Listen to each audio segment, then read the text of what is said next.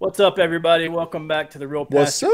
YouTube channel. Well, we love movies, but we love Jesus more. I So, like it. welcome, 2022. We got to make this New Year's video. We just looked back on the movies that were 2021, our favorites. Efren, it's time to look ahead because it's a new year. Our most anticipated movies of 2022. We're not going to name everything because, one, we don't know about everything, and Yeah. we don't have that time. But here's what's on our radar for 2000. Double deuce. Yes, and as we get started, don't forget to subscribe if you haven't Yeah. yet. Start the year off right. Subscribe to Real Pastors. You know, we have the little button right down there. Doesn't cost you a thing. And then hit that like button. Leave comments. We would love to hear from you guys, your thoughts, especially in something like this. Odds are we may not mention an anticipated movie of yours. Let us hear about it. Maybe it'll get on our list as well, and we can do a review on it later on. Indeed. Our subscribe don't cost a thing.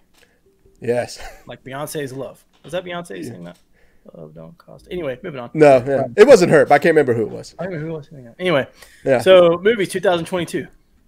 Yep. Here we go. And our first one up, and this is in no particular order. Gary and I just put our list together and we're like, this is what we're looking forward to the most. So no particular order. This isn't 10 through 1. We're just going to name the 10 that we're looking forward to the most. And the first one up is Jurassic World Dominion. And this is me, like, listen, I've always loved dinosaurs. I loved them as a kid, anything toys. So when the first Jurassic Park came out, you know, I was ecstatic. So this is one, it seems like they're wrapping everything up. So I'm excited for this. I'm excited for the direction it's going. And I'm hoping, Gary, maybe you can follow me in this. I'm hoping this movie makes Fallen Kingdom even better. Yeah. That's what I'm really hoping for, too. Oops. Yep. We said it, if you've been part of our channel for a while, one of the early days, we did a deep dive into all the Jurassic Park movies. And we talked about how excited we were for this and hoping that Fallen Kingdom was just a bridge movie to this. And all of our favorites are coming back. Dr. Alan Grant, Jeff Goldblum's character, can't remember his name right now. You know, all the, you know, Ian Malcolm, you know, and it's going to be, and then we've got Chris Pratt and all the others coming back. So let's see what happens here. I've been looking forward to this for a really long time. Yeah, and hopefully they wrap things up nicely. I like the whole direction of the dinos are loose in real world, you know, and we had a little taste of that in the Lost World, but this is on a massive scale, and so I'm really looking forward to this. I tried to avoid anything. The only thing I saw was that battle at Red Rock or whatever that thing was called, and that was pretty sick. So I'm hoping to see more of that. I've tried to avoid everything else, but that is one we're definitely looking forward that's to. who I was thinking about. I'm excited to see her character back because she got a cameo in Jurassic Park 3, but her character is too great to just be a cameo. So. Oh yeah, who was that? Sorry, Laura Dern, Ellie Sattler. Oh yeah, yes, that's right. Sattler. Yes, Sadler. Yeah. The plant lady. Yeah, the plant lady. Yeah, can't wait to have her back. Yeah, it's gonna be great. It's gonna be great. And so next up is one that is of zero surprise to anybody because this one is probably going to be on everyone's radar, and that is The Batman. Of course. Go ahead, Gary. Take it away. My year revolves around this movie, 2022. I'm looking forward to it, leading up to it, and I'll spend the rest of the year either celebrating how great it was or in a deep depression of how bad it was. But if you've seen our trailer reaction, which you should, it's one of our most watched videos thus far. Check it out, the latest trailer. And yeah, I mean, you guys knew this was going to be on the list. Come on. Yeah. You know? Yeah. See what Matt Reeves and Pattinson's got to do, how they're going to deliver this movie. And can't wait. I'm excited. Oh, yeah. I have all the confidence in the world in Matt Reeves, the trailers and everything. I like the direction he's going. It feels a lot more noir, or however you say that. It seems like we get to see a lot more detective side, but we still get to see Batman beat criminals to a pulp with his bare hands. So, looking forward to it. I think it's going to be great. How great, we'll see. At least one thing's for sure. This will not be Batman and Robin or Batman Forever. At least we know that. Yeah, of course. Yes, because of it. Yeah, I'm sorry. So moving on, following up with the comic book genre here. This is one that I know I'm very excited for, Gary. I know you are as well. Spider-Man Across the Spider-Verse Part 1. and this is a follow up to the Academy Award winning, very big surprise, awesome Spider-Man Into the Spider-Verse. This seems like this thing's picking up right where the last one ended, is what it seems like, with the Pirtle and Gwen and all that kind of stuff. And I'm curious to see what's going on, because it seems like Spider-Man 2099 is chasing after Miles for some reason. Don't know. But they did such a good job with the first one. I know nothing of this one, and I'm okay with that. I'm ready to show up, and I'm ready for this ride. Yeah, very excited about this one too. Into the Spider-Verse is one of my big surprises of that year that it came out. Was it 18 or 19? Something like that. It was one of the coolest movies I've ever seen, and revisited it quite a bit, and was really looking forward to the sequel. And this trailer came out of nowhere a few weeks ago, just continuing to spark that excitement. So Across the Spider-Verse, can't wait for it. Yep, can't wait for it either. And that is one that they have a lot to live up to, and then we'll see how they do. I mean, they have a whole lot to live up to. Yeah. So I'm just curious if we'll get because I mean, I've talked before, the excitement you had the next day in the office after seeing this movie. I'm wondering if it'll capture that same effort excitement. Yeah. Hopefully. I hope so, man. Did I just give you a new catchphrase? The effort excitement. I guess so. I'm hoping for, man. Like, this is something that it just needs to be done. Yep. Done well. Excuse me. They need to keep building on it. So don't screw this up, Sony. But I have faith in you. You've done a lot of great things so far, Sony. Sony's doing good. Sony's doing good. Funny. Yeah. So, and speaking of Sony, yeah. If they freaking release it, Morbius. Yeah. I mean, as of now, it is still set to release in 2022. We'll keep you updated as this continues to get moved back. But yeah, Morbius, April 1st. Yeah, this looks good. This character is interesting. He's like one of those anti-heroes kind of people, and he crossed paths with Blade and Spider-Man and others, and so it's just like, this is going to be interesting. And the trailer looks good. Jared Leto looks like he's doing a good job with this character, and thank God. Hopefully he'll just ride this character instead of and leaving Joker in the past. And that's all we'll say about that. And side note. Not all that is on Jared Leto. A lot of that's on writing and director. So I don't want to completely bash him about it. But this looks good. And hopefully we'll get it April 1st. And hopefully we'll actually see it. Does look good. Like I said, hopefully we get it April 1st. Hope it doesn't get pushed back even more.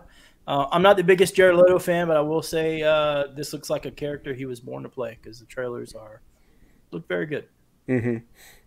Yeah. So now switching things up a little bit for something a little different other than comic book movies, and that I'm excited for, is the movie Moonfall. And this is one, I mean, if you see there the cast of, tons of people who know what they're doing. And this is another one by, now it's Independence Day and 2012. Roland Emmerich. There we go. Yep. Had a brain fart. But another one by Roland Emmerich, and apparently he loves blowing up the Earth, or the Earth dying. This time he's taking his talents to the moon to blow up first. The moon is attacking us. Yeah. I'm hoping this is a secret Independence Day sequel where the aliens turn the moon into a weapon. There we go. We're just going to drop the moon on us.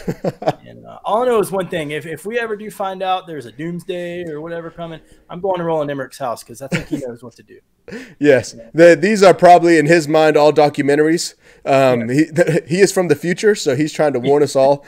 I do think it's funny. We just got that Netflix movie, Don't Look Up, which is like a comedy satire on climate and stuff like that. And it's like a comedy, serious take on end times or whatever. And then we get Moonfall. It cracks me up how we get, two different things here. I know.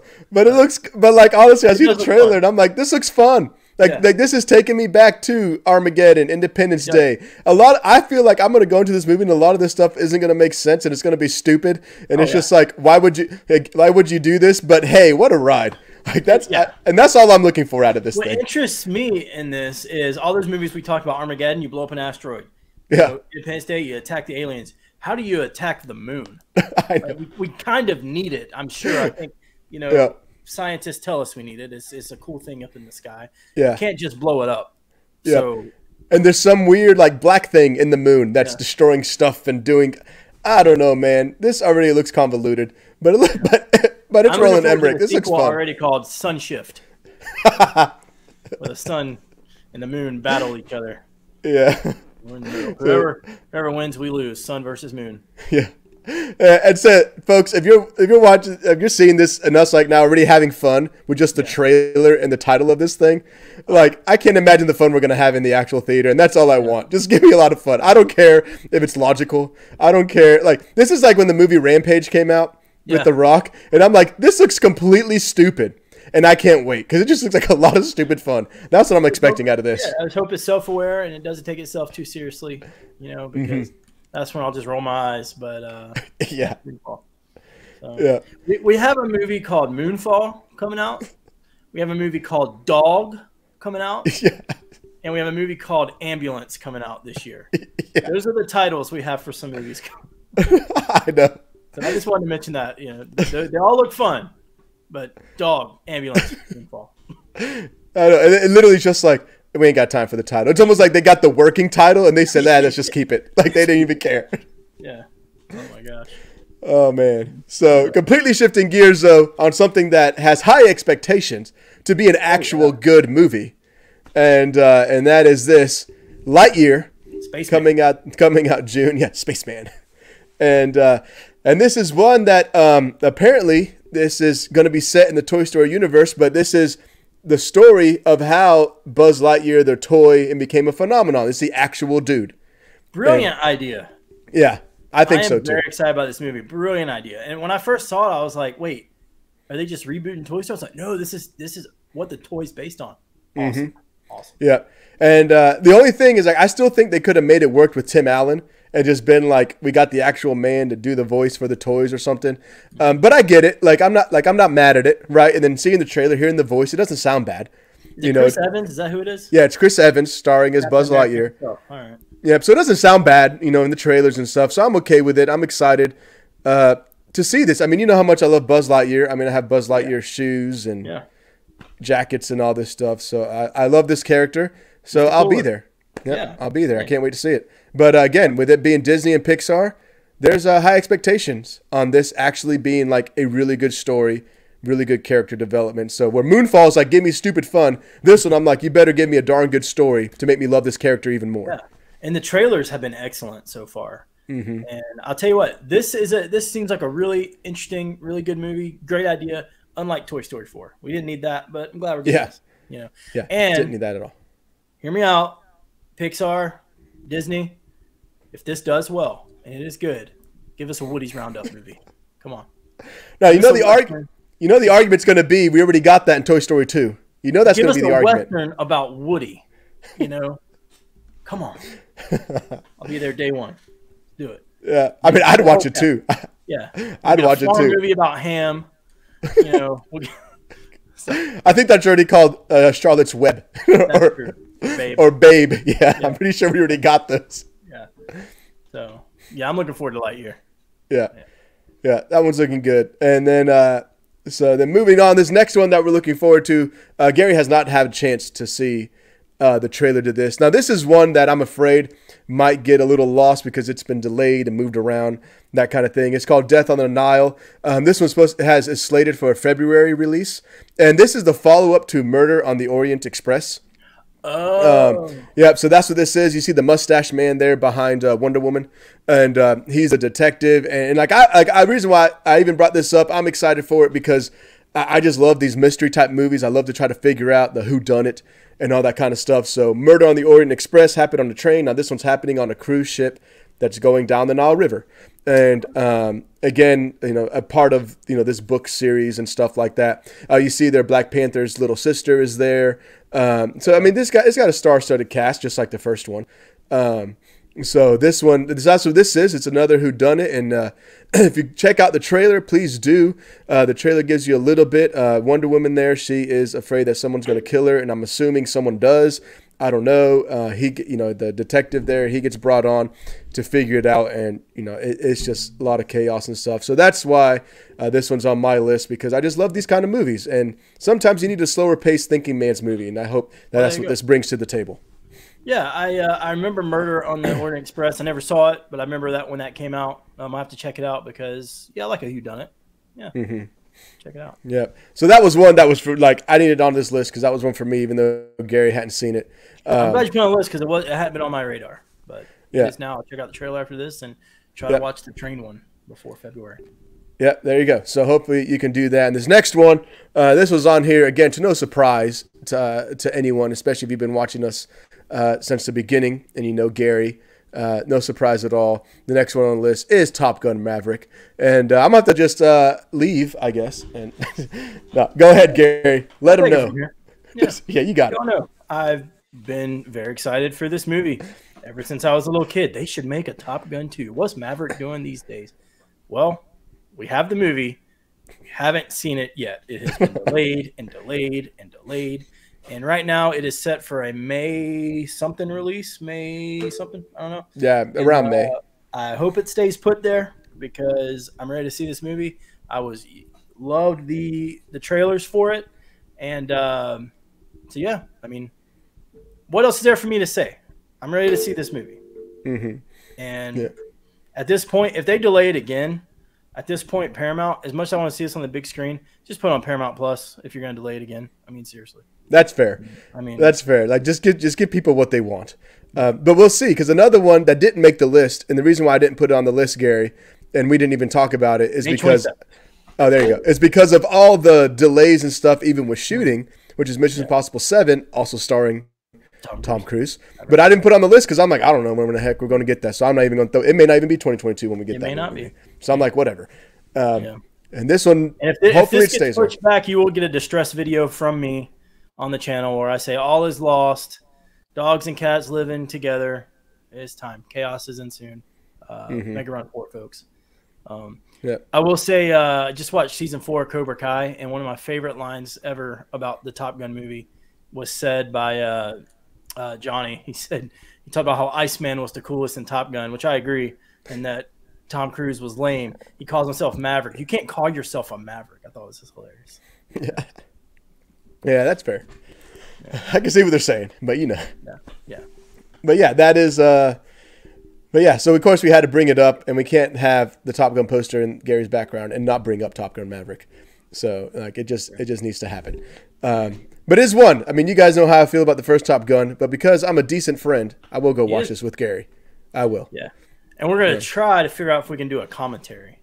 On the first one. The first one. Yeah, on the first one. Yeah. Just in case people think, we're going to sit in the movie theater commenting on it. Ruining everyone's experience that's in there. Hey, we're doing a commentaries for our channel. Subscribe. Don't mind us. Don't mind us. Everyone just like tries to blacklist us because we're just talking during the movie the whole time. But yeah, so the first one, we'll see what we'll do there because I probably just need to rewatch it anyways because I saw it once and said, this is dumb. And I was a child. So, I mean, because my dad's like, you need to watch this. However, Top Gun did have a fantastic Nintendo game, which I did love very much. Oh, yeah. I never So based on that, I'll give it another try, which I think is fair. But moving on for Top Gun, here's the next one that it was excited for me. I can't remember, Gary, if you said you saw this trailer or not. I have no idea what this is. Yeah, okay. So this is The Black Phone starring Ethan Hawke. He is the one behind the mask. And this is a horror suspense movie. And what it is like, it says Never Talk to Strangers. This guy has kidnapped some kids, and the kid's trying to break his way out. And there's one black phone that is in the room where the kid is being held, and it rings, and the kid picks it up, and he hears the voices of past kids that had been kidnapped by this guy. And each time it's like them telling him, here's how I almost got out, here's how I almost got out. So this kid hopefully can build upon all this and escape. And the whole time, of course, Ethan Hawke is trying to keep him there. So again, it's a suspense horror kind of movie. You have people on the outside, trying to find this kid, and it's just this mad rush. So this was on my radar one because it was like Black Phone starring Ethan Hawke. I was like, okay, I'll watch the trailer for this. Ethan Hawke, I'm down. So that's what this one is about. I know this isn't necessarily Gary's cup of tea type of movie, but that's what it's about, and it looks pretty good. Hopefully, this is one I will say it depends on rating on if I actually end up watching it or not. just because, again, this is one, like, if they keep it PG-13, like, it'll probably be fine. But if they do R, they might do stupid stuff for no reason, and no one wants to see that. So, but hopefully, well, I should say I don't want to see that. But hopefully they don't. Hopefully they focus more on good storytelling and suspense and for this movie. Well, I love suspense. I love true crime. I love a thriller. But ghost kids talking on the phone, I'm out. Have fun with this one. Gary's like, I can't. You lost me there. I'm good on that one. Enjoy that one. Enjoy.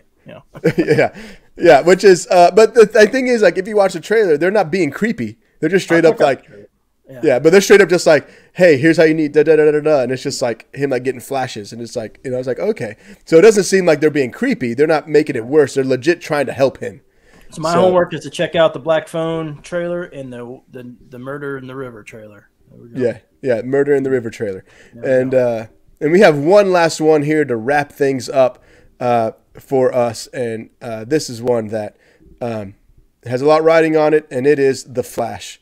And talking about, the story being Flashpoint, Michael Keaton's in this, Ben Affleck is in this.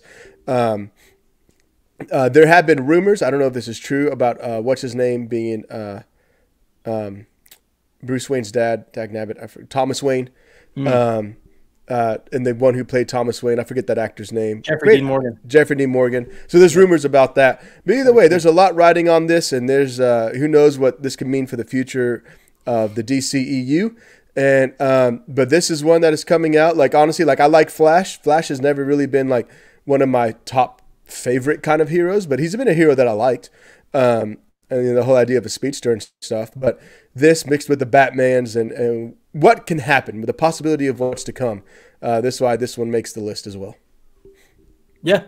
2022 is built around two movies for me. The Batman and The Flash. And crazy looking forward to it. We said in our other video, we hope this movie is a pivot, not in a race. Yes. So a new direction, yes, not in a race. So let's see what they do. And I am very anxious I'm ready to see another trailer, hopefully before too long. The teaser we got was great. Cannot wait to see what they do with this movie. Yeah, and this is one, there's a lot riding on it. And if this thing bombs, like, not just financially, but bombs, like, in general, like, it's just a bad movie, you'll see a lot of people check out of DC after this. So they're going to have to really land the plane well on this one. I'm curious how they're going to get the casual moviegoer into this movie. Because, we're going to be there day one. Right. But the people who aren't in the know of comic books, and they're like, how is Michael Keaton in this movie? And then, are they gonna see that and be intrigued, go for nostalgia, or The Flash, or are you gonna get people who love the TV show, because I hear that's very popular? I'm curious how they're gonna do that. Get the casual moviegoer to see this movie. Yeah, they're gonna have to. They're just not gonna have a choice. They're gonna have to. Which stinks for guys like us. They're going to have to release a trailer that probably shows quite a bit to get people excited, which stinks for us because we don't want to see too much. Like, we don't. But I think they're going to have to do that to get people on board to say, like, hey, like, we're bringing you some really, really cool stuff. And so if there are people, like, let's be honest, people our age who maybe are just kind of like, on movie going or whatever, but they've seen Michael Keaton Batman, if they see him, like, in the trailer, then it might be like, yo, I remember watching that movie as a kid. He's going to be in it. I'll watch it. So I think they're going to have to nostalgia bait a little bit to get people in, kind of like they did with other movies. So I think they're going to have to do that and show a little more than what we want, but I think that's how they can do it. Yep. Nostalgia, fan service. I'm fine with it as long as it makes sense. And we'll see. Yep. So those are our most anticipated movies of 2022. What are yours? We would love to hear it. Let us know down in the comments your most anticipated movies. And we'll go ahead and call this out. Damien, we already know about Sonic 2. Yes, we know. It's not on our list because these are a little bit higher priority. So I'm just going ahead and let you know, Damien. But for the rest of you, maybe Sonic 2 is. Go ahead and put it in the comments. Like, we don't really care. Yeah, we're just giving Damien a shout out because, we need to every once in a while. Give some people shout outs. The song "My Love Don't Cost a Thing," that's sung by Jennifer Lopez. Oh, there you go. Now that you say it, like, oh yeah, why did I forget that? But so let us know in the comments what you think. Subscribe if you haven't. Hit that like button. And we would love to hear from you guys what your most anticipated movies are. Do you agree with some of the movies on our list? Did we happen to tell you of movies you had no idea of? Yeah. Let us know on that too. And, thanks for watching. Subscribe, like, and share. Yep. We will see you guys next time. See you.